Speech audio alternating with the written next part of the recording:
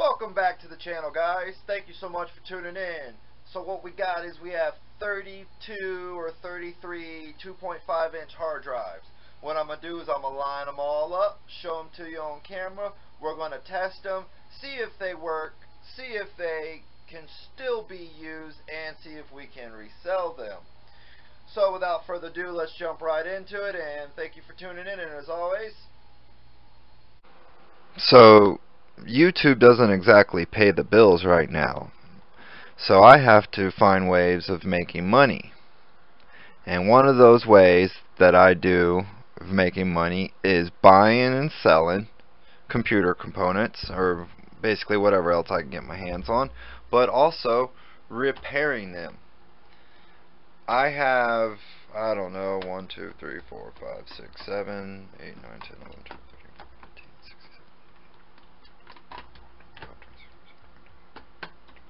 I have 33 2.5 inch hard drives. Most of them are, like 500 gigs or bigger. This one right here, I don't know what this one is. It doesn't exactly tell me. Let's see here. I saw a Western Digital black in here somewhere, I think. Yeah, there's a Western Digital right there. Let's see how much this one's holding. SATA. This is an older drive. It's 3 gigabits per second, so it's the old SATA format. It's 7200 RPM, and it's a 500 gig. So anyway, and then I have these over here also that I got a 10 with. These are DVD drives that came out of, I don't know, laptops or something, but I got quite a bit of those. But anyway, I wanted to show you guys these hard drives. And what I'm going to do is I'm going to set it up to where I can test them and find out the quality of them, see if they're any good. And I'm going to show you guys how I do that. So that's what today's video is going to be about. So enable for me to work on these hard drives, we're going to need a couple of tools. So I got this right here. It's a, let's see, I'll put it in the light better. Can you see it? It's basically an offline cloner and an online. But it's a power dock IC station, and it's by Kingwin. And what it does is it allows me to basically copy data from one drive to another, or it allows me to also plug an interface into the back of it. And if you do that, then what you'll need is this little disk right here. This has all the drivers and software that you need to run the device properly.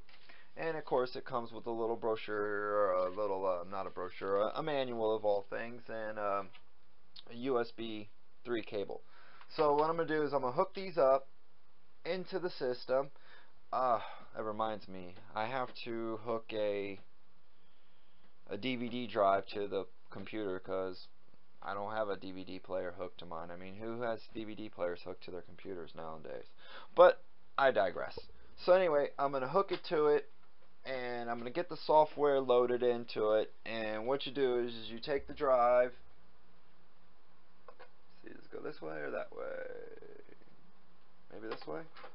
You take the drive and you set it into the little slot, and then you take the other drive and you set it into the slot. Now if I want to, I can transfer data from here to here or from here to there, but what I really want is I want to see what's going on with them. I want to test them, try to find out the read and write speed of them, see if they're mechanically working, if if there's anything damage wise to them. So I can actually test 2 drives at once using this setup.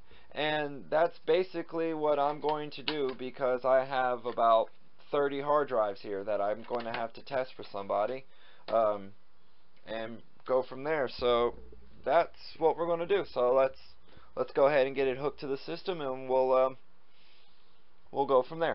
Okay guys, so this is what we're going to do.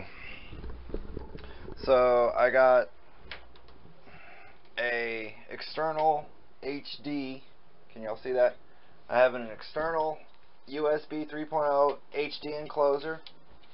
And what I did is I have the power docks now, and what I'm doing is I'm power testing them. So what I'll do is I'll take the drive and I'll put it into the dock, and depending on what color code comes up on the dock is telling me whether or not if the hard drive is good to continue forward.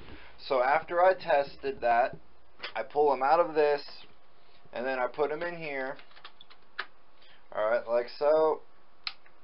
I flip the light on, little fan comes on, and I should hear a beep at the computer. That's telling me that it is detecting a drive. So then what we need to do is go in here and find a picture.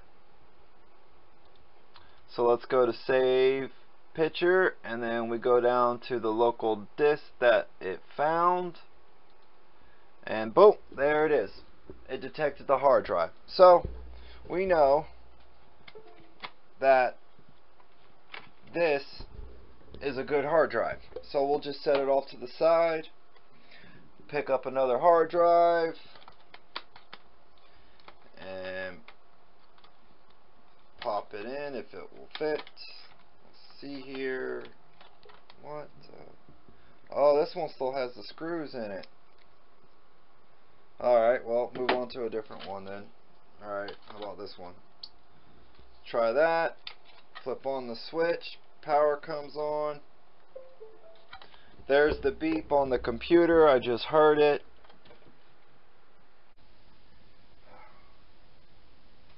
So anyway, guys, I was trying to make a video about me working on the hard drives and doing all that, but for some reason the data is corrupted. I don't know if maybe it's the SD card that's bad or what, but from the time that I say the word to the time that you actually hear it is way off, and then on top of that, some of the actual imaging of the is just chopped up. It's like ticking or something, and it's just not working. So I guess that's what happens when you try to make videos. It don't always work out to your end. So I'm going to try to put together another video here shortly about some things. I got some more projects coming up. This is a project right here that I'm working on. This one right here. I got a customer's iMac that I have to fix.